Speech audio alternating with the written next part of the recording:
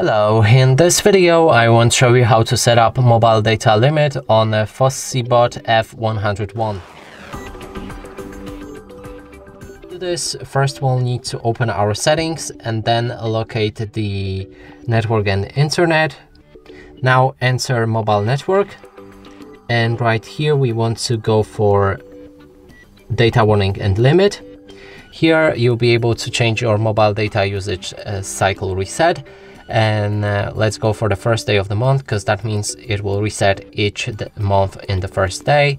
Then we have set data warning that we can activate or deactivate. And if it's activated, you can change when you will receive mobile data warning, at what amount of data is used. Then we have set data limit itself, and now we can choose on how much limit we're going to give ourselves. And you can switch between megabytes and gigabytes. Keep in mind that 1000 megabytes is 1 gigabyte.